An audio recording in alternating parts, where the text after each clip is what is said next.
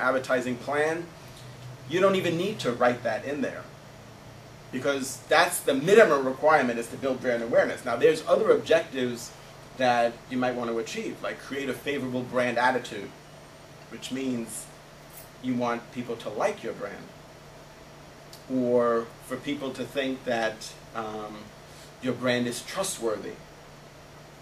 Now in some categories that's very important, like some of the ones that we were talking about with Tylenol, for example. For consumers to perceive your brand as trustworthy is important, or that your product is safe. Now for, let's say, for clothes, well, if people perceive your brand as trustworthy or having a high level of integrity, that's not a bad thing. But if you're spending $50 million on advertising to convince people of that, you may want to rethink, right? You probably want to convince people that your brand, your product is fashionable, that it's maybe durable, trendy. So it really depends on the category. Now there's two levels of brand awareness. One of them is brand recognition, and the other is brand recall. And they're different. Brand recognition is when you recognize the logo and symbol for the brand generally at the point of purchase. And this is the new Pepsi logo here, which is very minimalistic compared to the Pepsi logo that you can see on the vending machine down there. Right, this is just a very, almost like an Arial, very narrow font, which the font they used for their logo previously was this very thick, kind of like bubble 3D font that was all caps. And this is the latest interpretation of their symbol. So the symbol is fairly similar to the prior symbol for Pepsi, but this is more of an interpretation, right? It's still fairly similar. The biggest change was to their logo. Now, why do we care about that? You think, all right, that's okay. Because it has to do with brand recognition, which is the ability to recognize the logo and symbol when you see it. And companies spend millions, and I'm not even exaggerating when I say billions of dollars, to achieve a high level of brand recognition. That when people, you don't want to admit it, right, but you're in the grocery store, and 10 aisles away, out of the corner of your eye, you see this red, white, and blue graphic, and you just know, right? None of us want to admit that we're just so brainwashed through advertising that you know that that's the Pepsi logo, that's the Pepsi symbol.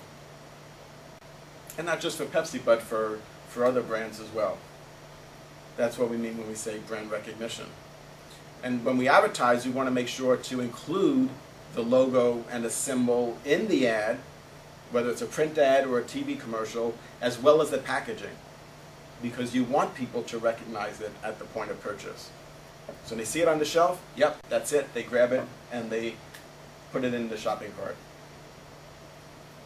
Have you seen the latest commercials for sneakers? The ads for sneakers? No. It's the bar, but anything that's written in it has nothing to do with sneakers. Nothing. Really? It's the colors and the sign, but nothing to do with sneakers. And they're huge on the way to Manhattan or on the way back. They have a Sneakers billboard? is written, Or yes, it's, yes. okay. Sneakers is written nowhere in the whole. It's just. Right, well that speaks a lot to, some companies have a lot of equity in color, in a certain color. Not all companies do, but for Coke, for example, red, there's a very strong association. Kodak is what's yellow. It's not a requirement, it's not a branding requirement, it's not a brand strategy requirement, but if you could achieve equity in a certain color, it's definitely going to help with the brand recognition, as well as the font that you use for your logo. Like they very often, like you say, they have ads. It doesn't say Snickers. It says Hungerlicious or something like that, right? Using the Snicker, right, logo font. Yeah, they do that, and that's impressive. It's scary too. Think about it. As consumers and as individuals, when you see that and it doesn't say Snickers, but you know that that's Snickers, even though all it says is hungry, why wait? Yeah, hungry, why wait? Or it's just, you know, I'm trying to remember some of the phrases that they're using. Right, nougat something. Yes. Right. Yeah, from a branding standpoint, that's very compelling. But what's even more impressive is to achieve brand recall, which is being able for the consumer to be able to retrieve the brand name from memory. So it's unaided. So you go into a restaurant, you go into Applebee's over here, and they say, well, what would you like to drink? There's no flashcards, right? They're not saying, do you want to drink Pepsi? Do you want to drink Mountain Dew? Do you want to drink Snapple? They say, well, what would you like to drink? Now you have to retrieve from your memory the brand name. Now for us as marketers, as advertisers, we have to advertise. The frequency for the advertising has got to be much greater in order for consumers to be able to remember the brand name. It's a lot easier to recognize the packaging on the shelf when you see it. You saw it in the print ad, you saw it in the TV commercial several times, right? Because one of the key components of advertising is frequency and also reach, the ability to effectively communicate to your target audience. But frequency is also an important advertising component, which the general rule of thumb is at least 6 to 8 times. You have to have 6 to 8 exposures in order for people to process the information in the ad. So if we had to decide between reaching 200 million people one time or reaching 20,000 people 8 times, it would actually be better to reach 20,000 people 8 times. Do you follow that? So the people, it's like so cool for our ego as business people to say, I ran an ad during the Super Bowl, 200 people saw my commercial. Well, yeah, it is kind of cool, but they saw it one time, and that's not enough for new brands. Now, if it's already an existing brand like Coke, it makes a lot of sense because they already have a high level of awareness. This is just what we call reminder advertising. But if you introduce a new brand, it'd be better to reach 20,000 people 8 times, because those 20,000 people who saw the ad, they got it, right? They processed it.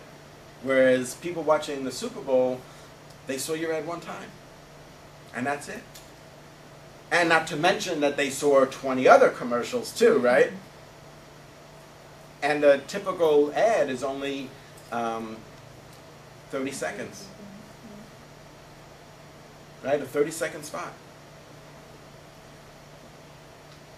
That's not very long at all. Some of them are like a minute, but that's very unusual because television advertising is very expensive.